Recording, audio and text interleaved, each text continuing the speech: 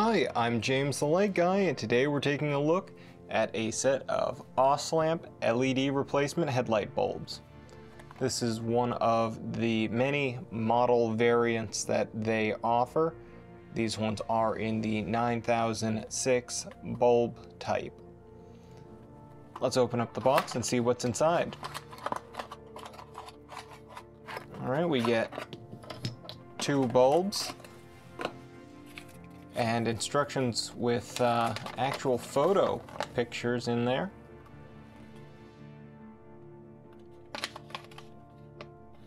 And some basic instructions and information. One of the things that's interesting here is number 8. Let's see if I can zoom in. Here we go. You can see number 8 here. Japanese 2-ball fan, high-speed heat dissipation fan with 12,000 RPM. If we take a look at these lights, there is no fan. There's a decent sized heatsink here, but there is no cooling fan. So already the specifications on the paperwork can't be trusted. But anyway, we'll do our standard review starting with the plug. This has a standard 9006 electrical connector. However, the thick walls are surprisingly soft. Next, we have virtually no strain relief for the wires here. And actually, it's a pretty decently thick rubber sheath around the internal wires. So I don't have much to complain about there, but there is no strain relief where it enters the back of the bulb here. Then we just have a stamped metal or punched metal cap here on the back with an extruded aluminum heat sink. All of this has been anodized a metallic gray.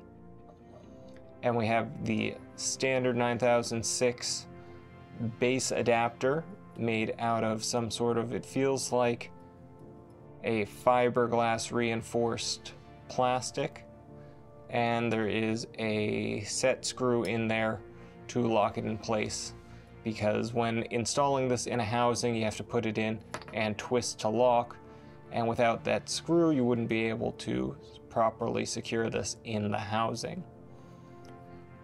Next we have the vertical shaft, which appears to be a single extruded I-beam of aluminum, if I can get the focus right. It's hard to see there. There we go. And a panel on each side. These have an aluminum substrate rather than copper, so not as good for heat transfer. And the chipsets are just riveted through the PCB onto the center support shaft. And we have two COB or cob LEDs chips here.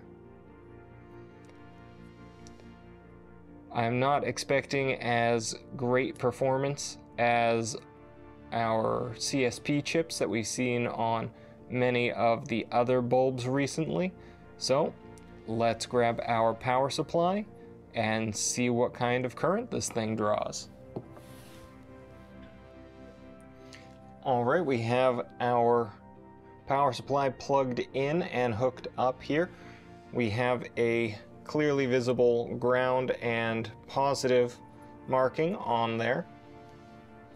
And when we turn on our power supply, we get about 0.9 amps and dropping at 14.4 volts. That puts this at about 12 watts and dropping.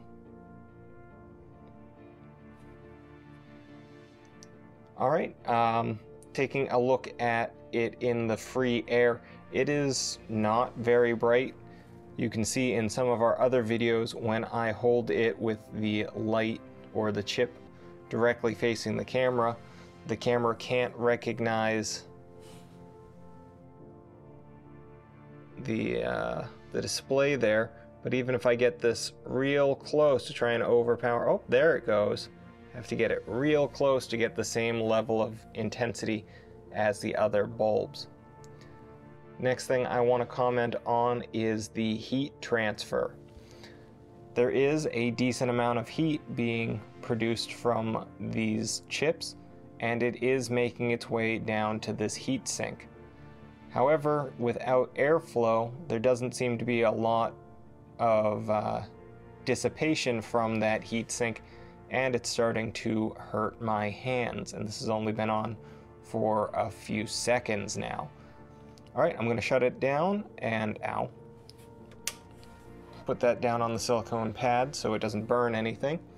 Let's grab our light measuring box and see what our brightnesses are. All right, we have our light measuring box set up. We're going to turn on the power here and set this to ×10 as we do for all of our tests. We'll start by inserting this with the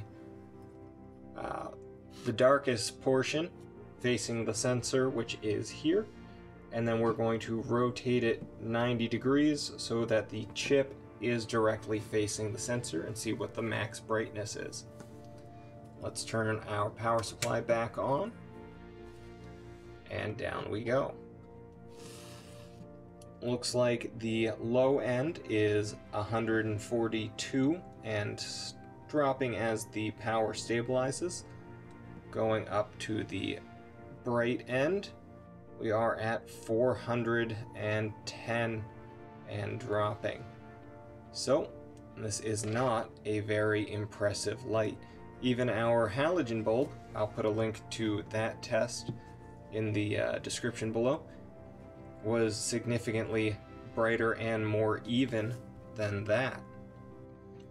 I don't have a housing currently available to do a beam pattern analysis for projector and reflector, so we'll have to hold that off for another day, but as I'm sure that you guys can guess, with a bulb that is this dim, it's really not worth testing anyway. So this is one of the types of OSLAMP LED bulbs. This particular design I wouldn't recommend getting, but they do have other styles that I have yet to test. So we're not shutting down the brand yet, but if you see one of these, just move along, nothing to see here. I'd like to thank our patrons for supporting the channel and making videos like this possible. If you'd like to support the channel too, you can visit our Patreon page at patreon.com/JamesTheLightGuy. Follow me on Instagram and Facebook, do all the internet things, like, share, subscribe, and until next time, I'm James the Light Guy.